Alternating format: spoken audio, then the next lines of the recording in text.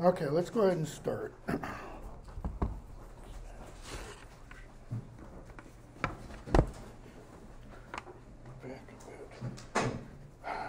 I believe we left off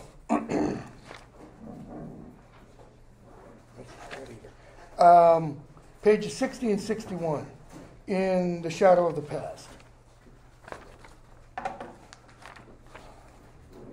So, we finished talking about Frodo saying not having any pity for Gollum, etc., and Gandalf says you haven't seen him.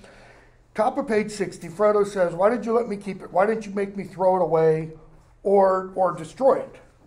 And Gandalf kind of, says, haven't you been listening? You couldn't if you wanted to. You are not thinking of what you were saying. As for throwing it away, that was obviously wrong. These rings have a way of being found, blah, blah, blah. So he goes back to, well, what about destroying it? Bottom of the page. Gandalf, towards the bottom of the page. Frodo asks that. And Gandalf says, would you? How would you do that? How would you destroy the ring? Go ahead, try it. You can hammer it or melt it. Try. Try now. Frodo pulls the ring out of his pocket, looks at it, and noticed the gold looked very fair and pure. And Frodo thought how rich and beautiful was its color, how perfect was its roundness. In other words, the ring's already got him. He's not possessed by it, but the ring has already filled, the delight of the eyes, so to speak. Okay? So, Gandalf laughs. Told you. Top of the next page, 61. Gandalf keeps talking, says, it cannot be unmade by your hands or by mine. He says, your fire wouldn't even melt ordinary gold. So how do you think it's going to melt this one? He goes, no, you really want to destroy it, Frodo? Here's how. There's only one way, about a third of the way down 61. There's only one way to find the cracks of doom in the depths of Orodruin, the fire mountain, also called Mount Doom, and cast the ring in there. If you really wish to destroy it. Okay? To put it beyond the grasp of the enemy forever.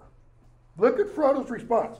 Now, his response makes perfectly good sense in reply to how Gandalf phrases the question, essentially. Okay? If you really wish to destroy it, to put it beyond the grasp of the enemy. Who's the agent there? You.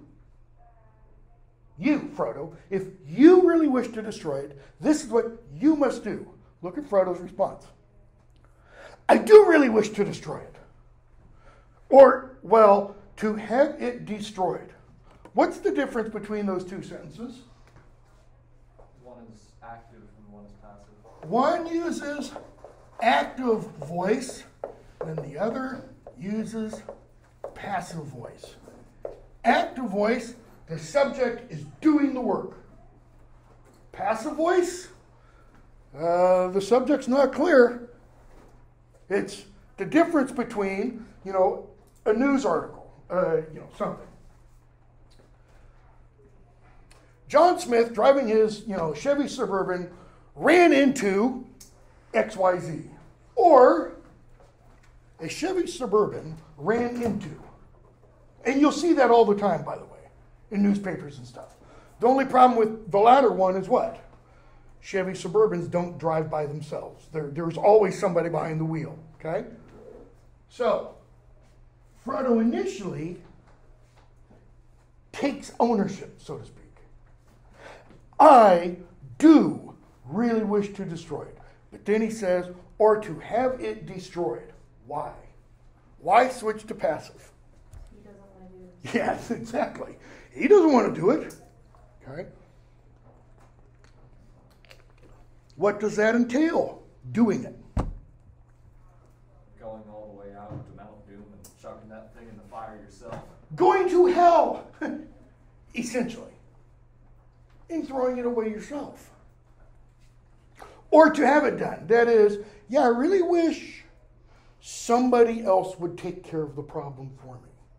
And we can go back to Frodo's initial statement. I wish it need not have happened in my time. Yeah, well, so does everybody. And so does everybody wish somebody else would take care of the problem. I saw a little thing the other day, over the weekend. I don't watch Bill Maher because he's too crude and foul for me. And he's too far left. I'm pretty far right. He's way on the other side. But over the last year, he's been, really sticking his side. For example, one of the things he said over the weekend that kind of stuck with me, and it kind of resonates here, is he said, we ought to help the Afghans. We ought to bring as many refugees over as we can. And we ought to be willing to put them in our own homes, etc. And the people are clapping and everything. And he said, yeah, and y'all are clapping because you think that means putting them in somebody else's home. And apparently it went pretty quiet. Okay? Why? Because we all talk about, we want to solve this problem, that problem, but what do we really mean? Not we want to solve it. You over there solve it. I am not made for perilous quests. Where's my other book? I wish I'd never seen the ring. Why did it come to me? Why was I chosen? In the author's note, in my fantasy lit course, we're doing the Chronicles of Prydain by Lloyd Alexander. And in the author's note to this book, he makes the comment, the Chronicle of Prydain is a fantasy. Such things never happen in real life. Or do they?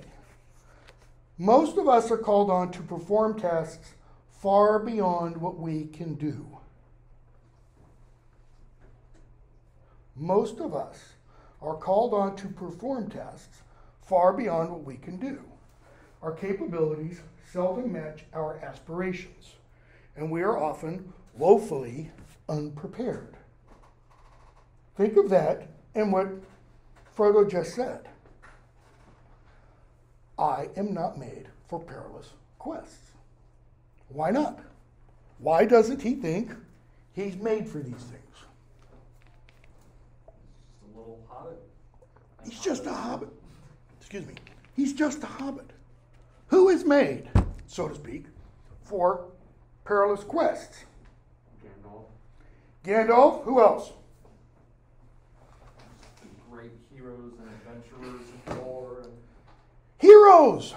Great mighty warriors. Aragorn's, Legolas's, Gimli's even to an extent. He's not much taller than Frodo. People who are, so to speak, naturally brave. What is Frodo really saying? Is anybody really naturally brave? What's the hallmark definition of bravery? Being scared, but still doing whatever the job is. Okay? I wish I'd never seen the ring. Yep. Why did it come to me? Why did it come to me? Why was I chosen? That's really a 2-word question. 3-word question, sorry. What are the 3 words? Why me, God? Why me? Gandalf. Such questions cannot be answered. Next. Why can such questions not be answered? It is not the place of man to know the will of the gods. It's beyond our pay grade. That's like saying, why does the universe exist? Physics can't answer that. They can answer how. They can't answer why, astrophysicists. They can say how maybe the Big Bang occurred. They can't really. It's as big a myth as any other myth. But they can't say why. They can't answer that all-important question, why, of anything. Okay? So, next question. You may be sure it was not for any merit that others do not possess, not for power or wisdom at any rate. You weren't chosen, Frodo, because of your power or your wisdom. Or you weren't chosen because nobody else possesses the power and wisdom that will be needed for this. So what does Gandalf kind of immediately striking off as the kind of qualities that are needed for this particular quest? It's not for the biggest, brawniest person. In the Fellowship of the Ring, as we will see it later comprised, maybe even today, who's the biggest, brawniest person of those 9 walkers? Boromir, by far. He's bigger and brawnier than Aragorn. Aragorn's lean, he's muscular, but he's not brawny. I mean, think of it. Boromir is kind of like Conan the Barbarian. He's Schwarzenegger at his prime, okay? So, it's not for that, and it's not for wisdom.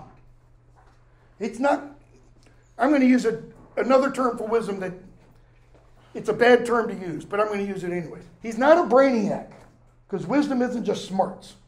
Wisdom is street smarts, okay? Not intellectual smarts, so to speak.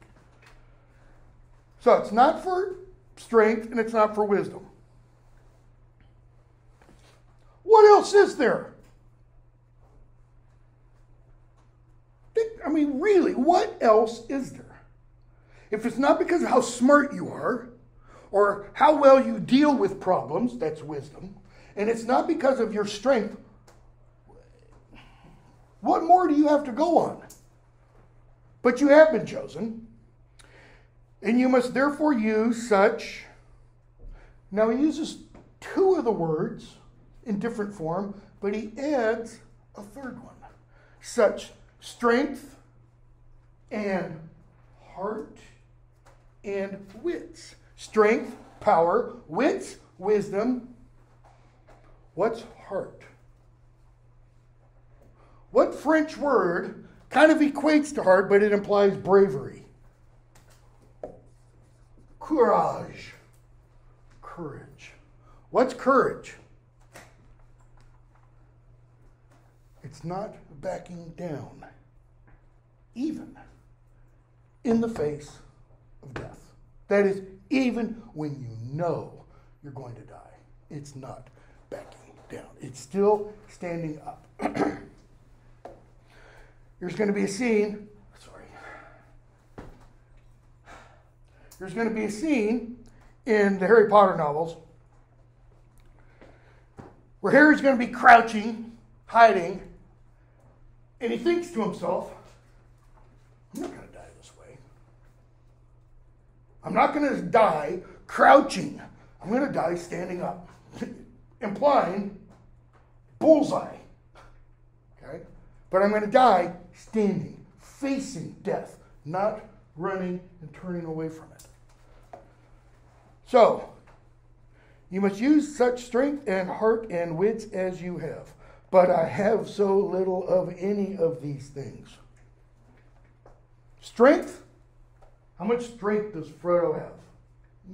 Yeah, a little bit. Wits? He's already shown us. He's not the A+ student, right? He's not genius IQ level. Because it took him an awful long time to really hear what Gandalf was saying. Heart? We don't know about that yet. Will you not take the ring? He says. You are wise and powerful. See what I mean about his IQ? What did Gandalf say? It's not wisdom or strength. You are wise and powerful. You are wise. You are powerful. Will you not take the ring? Is that really Frodo? Or is that the ring kind of speaking through Frodo? What did Gandalf say earlier about the ring? When it slipped off Gollum's finger, what was it trying to do all those years ago?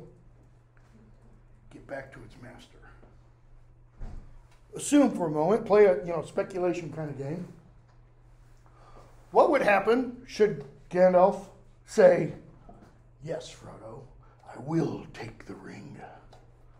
What do you think would happen back in Barad-dûr, where Sauron dwells?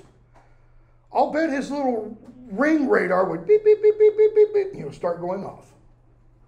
Okay? Why? Because if Gandalf claims the ring, he is wise and powerful, and he is someone who could contest Sauron. See, if Frodo at this point says, "I will take the ring will be mine," Sauron would probably laugh first, okay. And he wouldn't even bother probably sending the 9 Nazgul. He'd, send something else, a lowly orc or something, okay? Gandalf, no. Springing to his feet. With that power, I should have power too great and terrible. Notice he doesn't say, with that power, I should have power great, that is like all-encompassing, and terrible, to be feared. What word does Tolkien add there? Too great and terrible. Too great, too terrible. How can you have too much power? Absolute power corrupts absolute. Lord Acton, 19th century British peer, said, absolute power tends to corrupt absolutely. That is, it takes over entirely. Gandalf is saying there is such a thing as an individual having too much power. We're going to see the same idea in the Harry Potter novels. Okay? And it would become terrible. Why? Look at what he says. Over me the ring would gain a power still greater and more deadly. No, do not tempt me, for I do not wish to become like the Dark Lord himself. Yet the way of the ring to my heart, now he brings in that third element. Yeah, I've got the power, I've got the wisdom. The ring appeals to my heart. Why? Because of pity. Pity for weakness and the desire of strength to do good. That is, if I only had the power, I could do what? Solve the problems of the world. If I only had the power, I could make everybody get vaccinated, and then we wouldn't have to wear these anymore. If I only had the power, I could. And what is everything that is after the I could imply for those who don't have the power? They're being controlled. Bingo. They get controlled. What is one of the powers, let me put it this way, unforgivable powers in the Harry Potter novels? The Imperious Curse. Why? You take over somebody else's will. You deny them their essential autonomy. No, do not tempt me. I dare not take it. Not even to keep it safe unused. The wish to wield it would be too great for my strength. What does he mean? The wish to wield it would be too great for my strength. It would get to him. I couldn't say no. Because he does see so much that needs correcting. I will have such need of it. Woo, we could go in a whole bunch of different places in here. If only Gandalf had the ring at that point. So notice, Tolkien's, should I talk about that here? Really? I'll allude to it. Tolkien is getting at, or introducing at least, the idea of ends and means, or the means to achieve an end. End having that meaning I used the other day, or implied the other day, of purpose. Right? What are the means, what are the powers you use to achieve a particular outcome, a particular purpose. He's introducing that. Gandalf is saying the ring works on him because he knows it would give me the means to do it, to achieve this purpose. Okay? So, they keep talking. Gandalf asks, page 62. I know time's going by quickly. What do you think about Frodo? What are you going to do? Have you decided? No. And Frodo says, middle of the page, I should like to save the Shire, if I could. Even though there's been times when I thought, man, we need a hurricane, we need an earthquake, we need to shake people out of their stupor. But I don't feel like that now. I feel that as long as the Shire lies behind, safe and comfortable, I shall find wandering more bearable. In other words, Frodo says, if I've got to leave the Shire and I've got to take a long, hard, rocky road, it will make my journey, mentally for me, easier if I know everything is what at home? Louder? Safe. What else?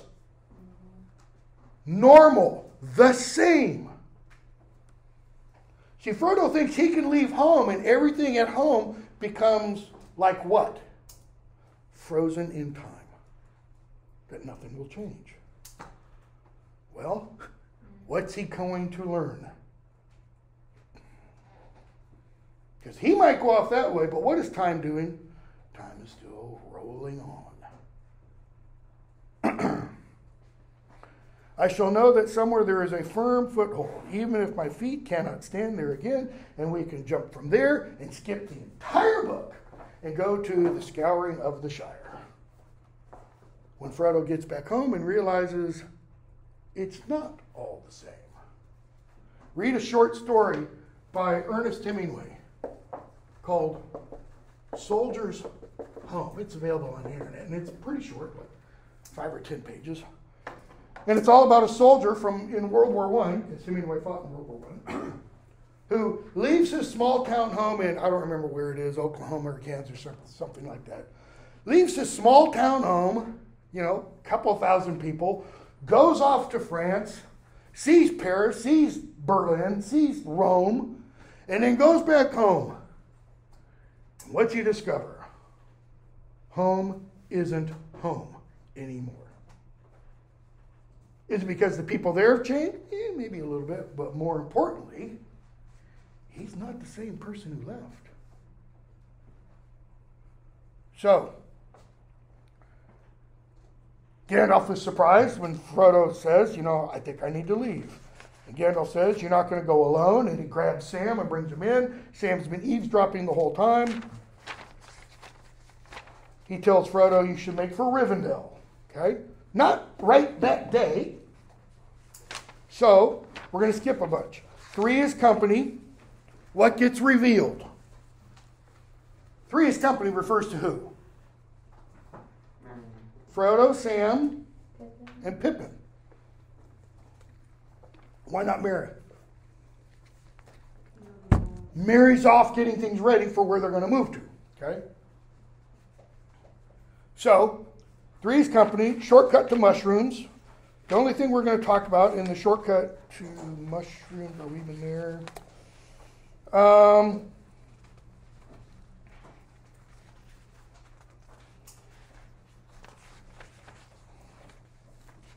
No. He meets Gildor and some elves, and they talk about some things, and Gildor says some things that don't really quite click to Frodo. We get a conspiracy unmasked when they finally get to Crick Hollow. They tell Frodo, we're all going with you, not just Sam. The only one who's not going to go, Fatty Boulder, who's going to stay behind and make it look like, they're still living there. And so Merry says, hey, I know a shortcut, because their idea is to get to Bree. Okay? They could take the East Road, or they can take a shortcut. And where does the shortcut take them? They got to go through the old forest. They meet Old Man Willow. Old Man Willow starts to eat Merry and Pippin. Frodo cries out, and Tom Bombadil shows up to rescue them. Okay? in one sense, I shouldn't discuss Tom Bombadil because he doesn't play a major role in the entire novel. He does play a role because his name is brought up in that second most important chapter in the first volume, the Council of Elrond, because they discuss maybe sending the ring to him because of what happens in this chapter. So Tom Bombadil shows up, sings a silly song essentially, and Old Man Willow opens up, Merry and Pippin get out, and he takes them to his house. Okay? Let's see here. We're going to pick up in the middle of that chapter, page 131. So Tom starts talking to them one evening. They've had a meal, they're well fed, they're warm and cozy, they're kind of getting a little drowsy. And Tom kind of recounts old history, but not like a historian. He recounts things he has seen. Page 131. So they're drifting kind of in and out. When they caught his words again, they found that he had now wandered into strange regions beyond their memory, beyond their waking thought, into times when the world was wider.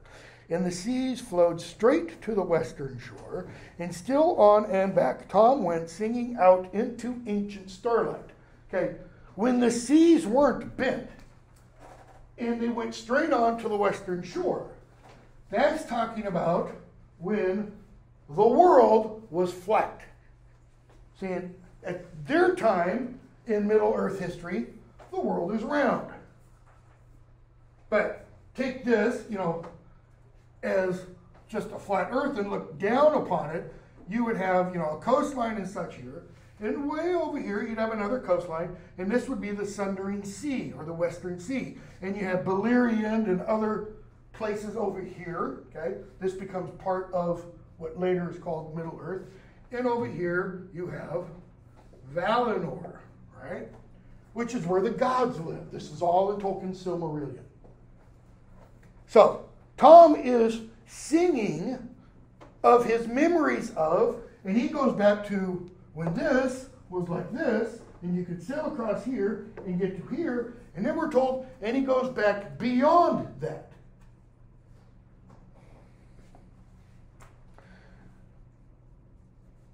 When only the Elfstars were awake. Then suddenly he stopped. They saw that he nodded off as if he was falling asleep.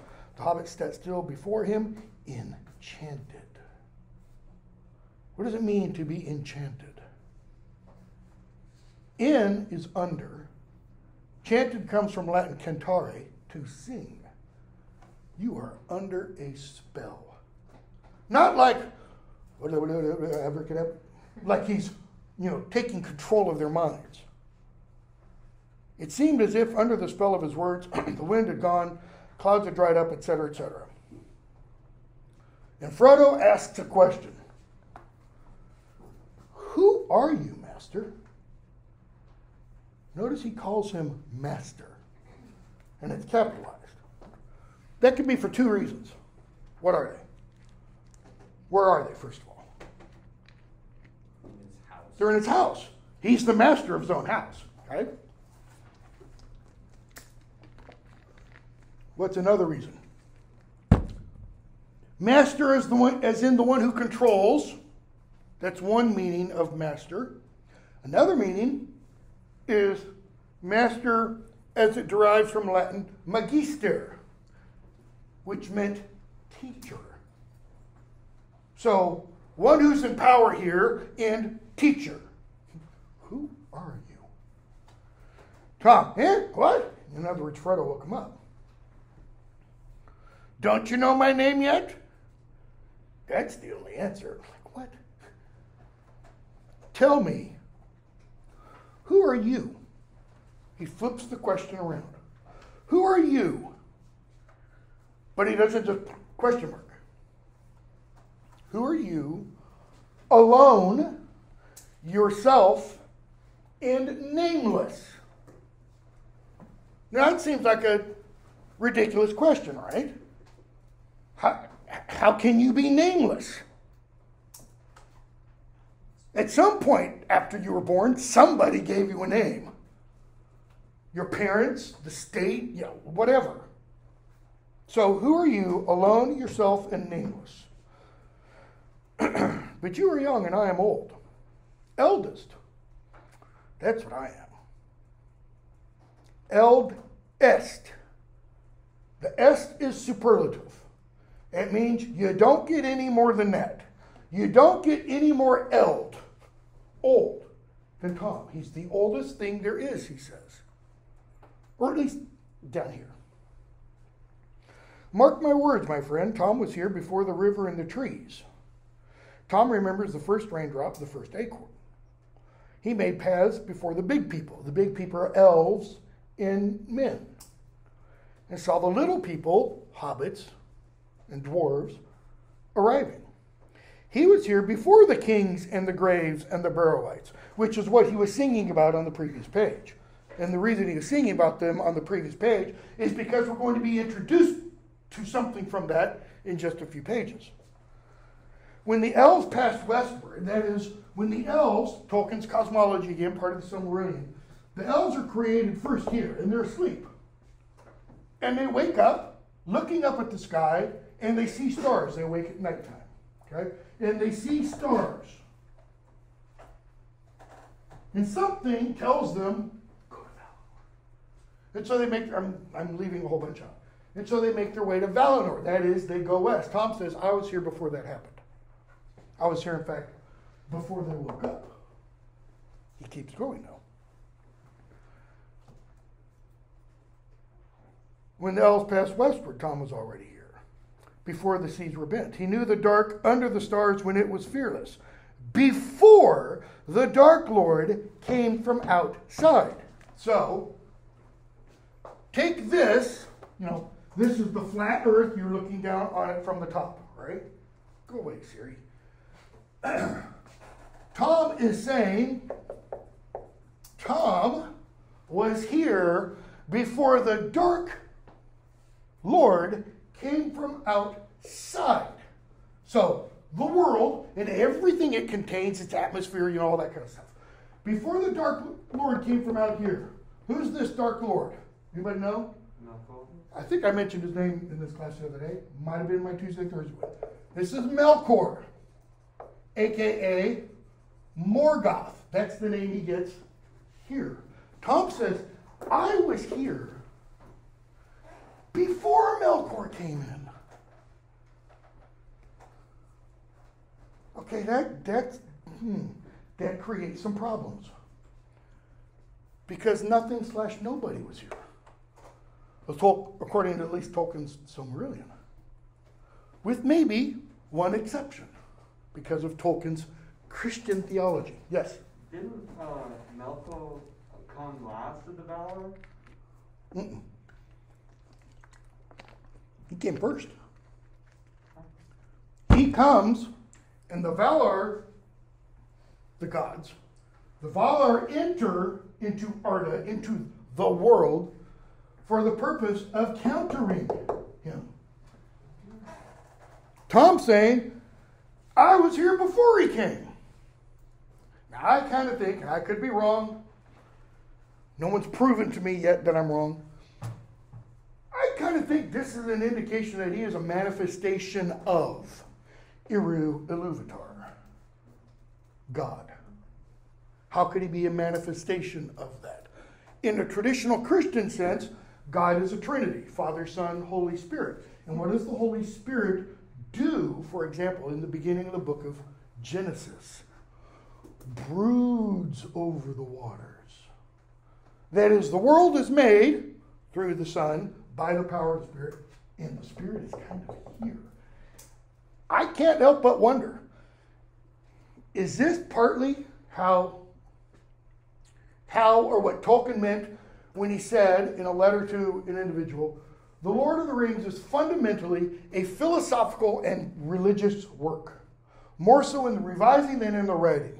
That when he dropped Tom Bombadil in here, because Tom Bombadil does not belong in Middle Earth. He had already written a collection of short stories about Tom Bombadil, published as The Adventures of Tom Bombadil. Okay? Totally foreign from Middle Earth. And so he reaches this point and he just kind of, drops them in, and then works on revising and such.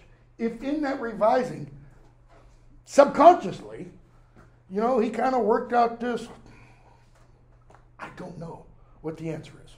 Tolkien does say in one of his letters, Tom Bombadil is a pacifistic spirit, or the spirit of pacifism.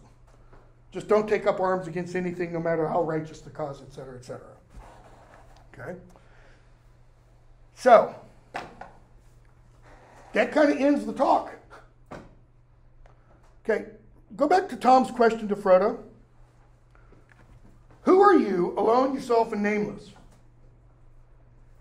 Are any of us alone? No. Are any of us, going to be a weird question, ourselves? Yeah, kind of. We're not nameless because others named us, but notice that implies the others. How did yourself come to be? Your parents had a good time, and you came to be, okay? What's Tom kind of implying? That there's like a super deep essence of yourself that can be not distanced, but discerned among all of that. Okay, possibly, yeah. I mean, there is the inner I, capital I, not this kind of I. So I think you can make the case for that as well. What else? Sort of like a soul. Kind of. But even the soul comes from the conception, right? But this conception has to occur because of two others. Every one of us is what on other people?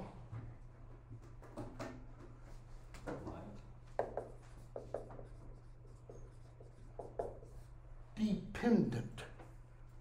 What does that word dependent literally mean? We like to think we're independent. D, away from or out of, pendant.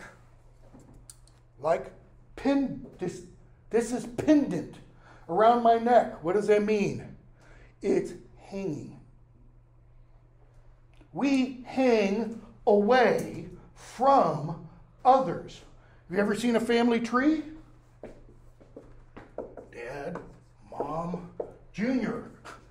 And then Junior gets married, and we get, more. You just keep going back and back and back and back and back. Tom was kind of saying, not dependent. I am alone, myself, nameless. I don't have time to go here, but I kind of need to. Who does Moses meet on Mount Sinai? God, in the burning bush, right? And Moses says, after God tells him what he's going to have him do, they're going to want to know who you are. What's your name? What does God tell him? What gets translated as, I am that I am. I am what I am. Okay?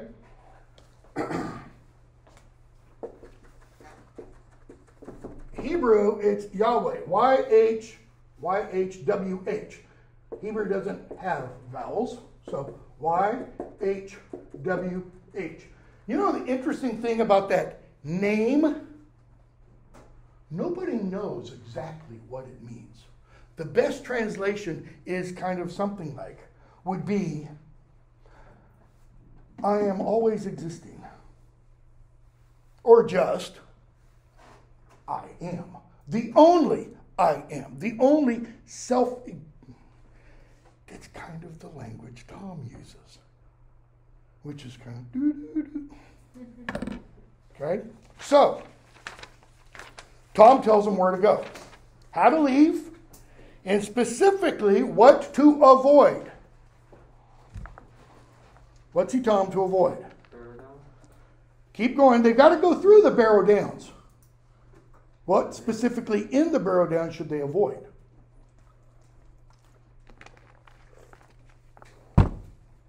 What? I forgot already. Stones. Each of the barrows, he implies, or most of the barrows, have a standing stone at the top of the barrel. A barrel.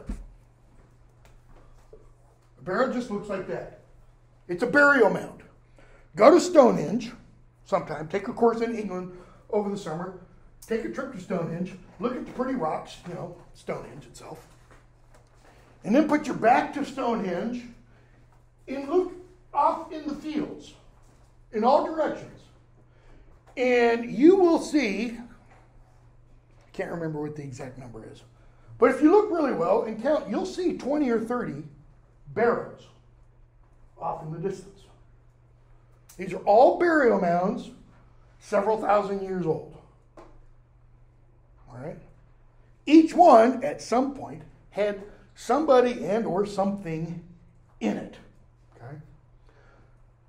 Sometimes these barrows in England have stones on them to mark, to make sure everybody is clear.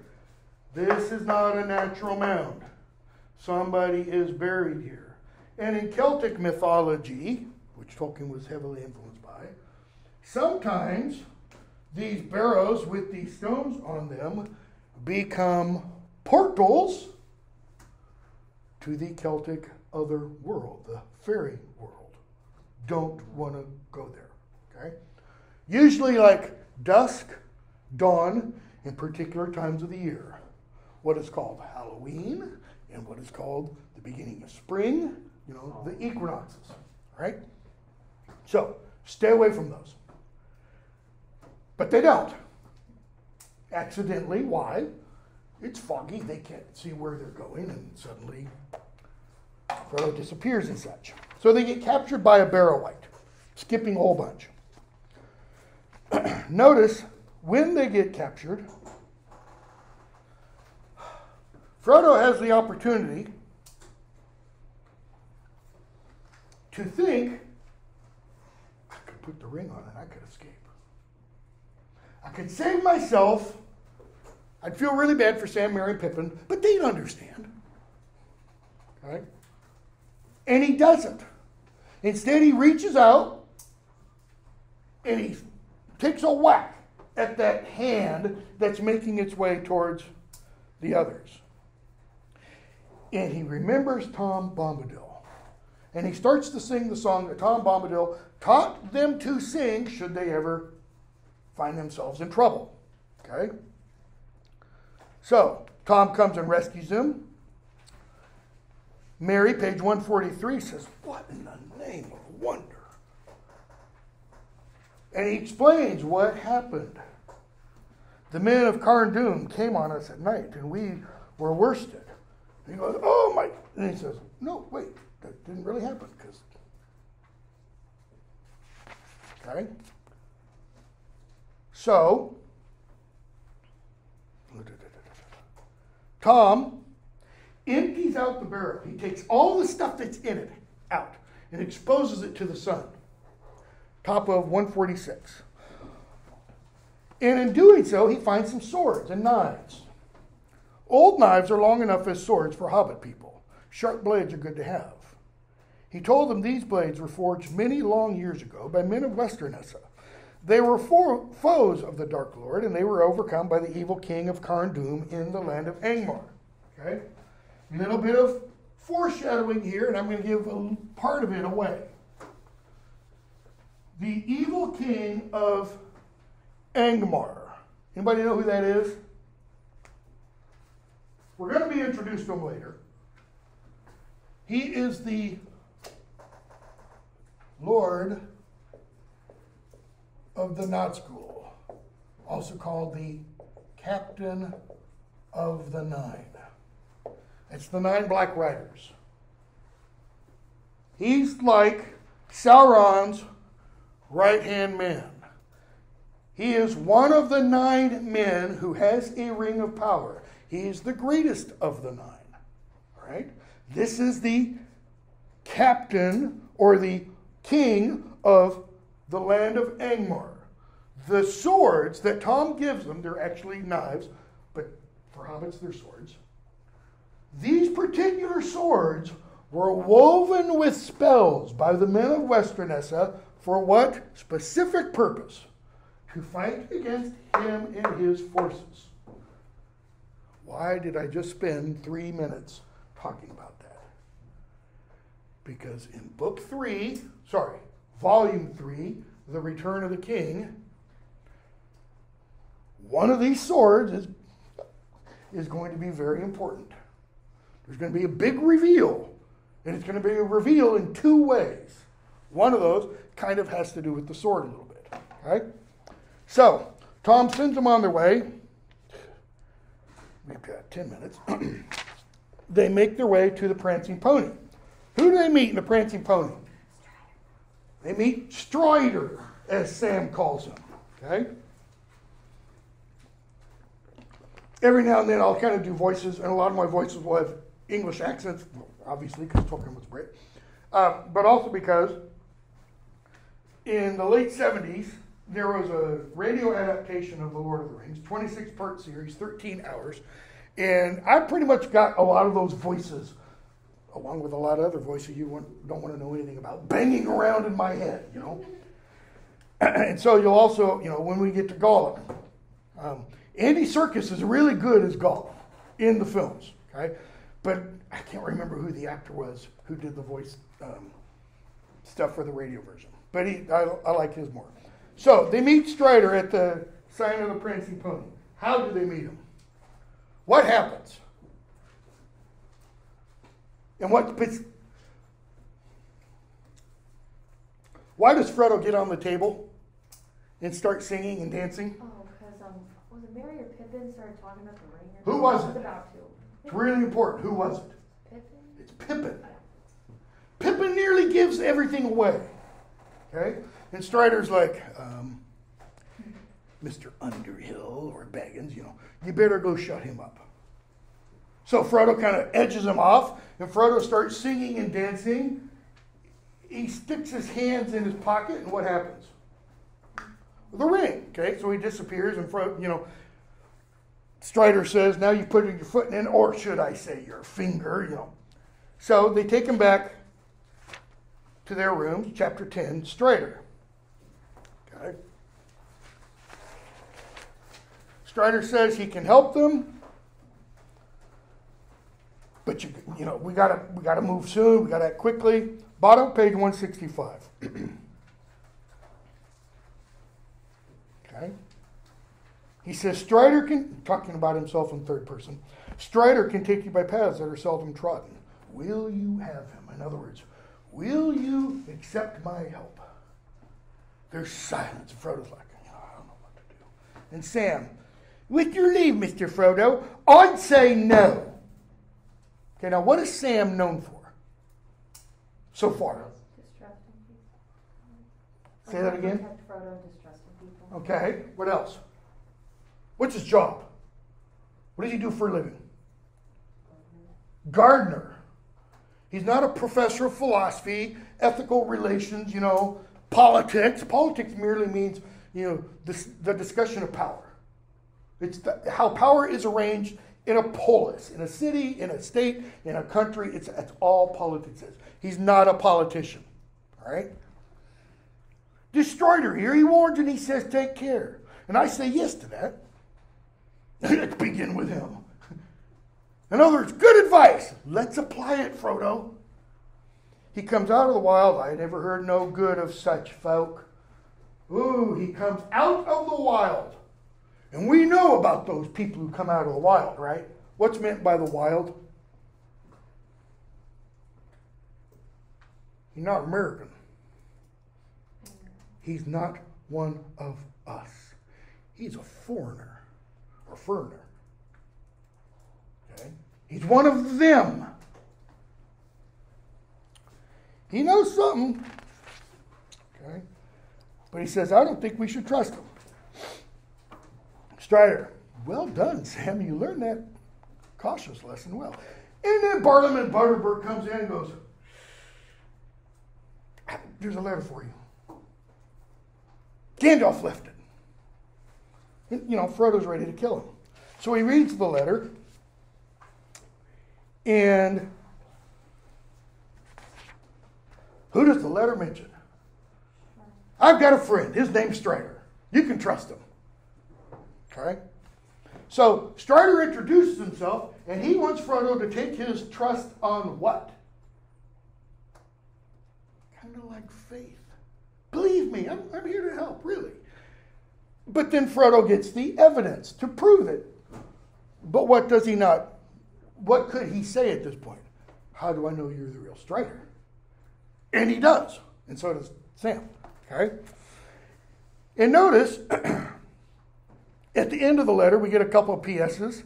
And there's a little poem that goes with it. All that gold does not glitter, not all those who wander are lost. It's amazing how many cars I see with the bumper sticker. Not all who wander are lost, you know. So, he says, how come you didn't tell me you were Gandalf's friend? Frodo does. Would it have helped? Strider says. All I knew, I had to persuade you to trust me without proofs if I was going to help you. Okay? Sam still, I don't trust him. Why not? How does Strider look? Like a wanderer.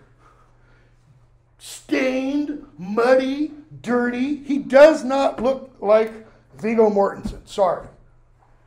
For no other reason, you could spray Viggo Mortensen with mud and he'd still look like Viggo Mortensen. He's still too beautiful. Okay? This has got to be somebody who's attractive and yet really looks like he's been beaten up by age. How old is Strider? Anybody know? Like over 60. Well, he's 87. That doesn't mean 80, like our 87.